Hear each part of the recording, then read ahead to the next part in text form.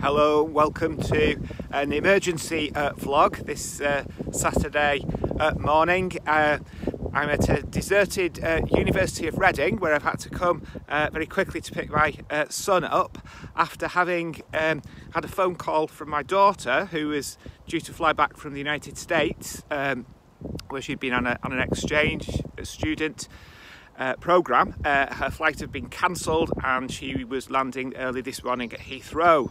So we've come via Heathrow.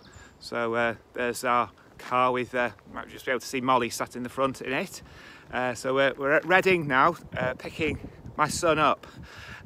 So this is going to be the vlog for today.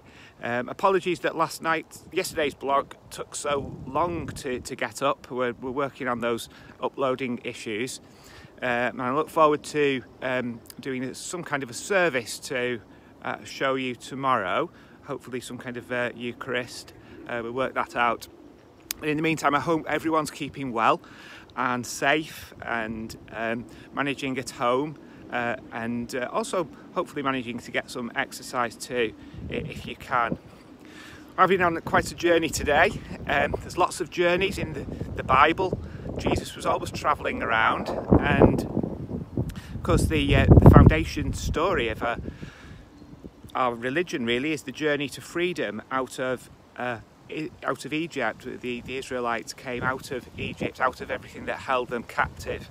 I hope on our journeys today, and we've got to journey back to Blackburn just as soon as we can get the car loaded up, we can reflect on how wherever we go, God holds us and He's with us.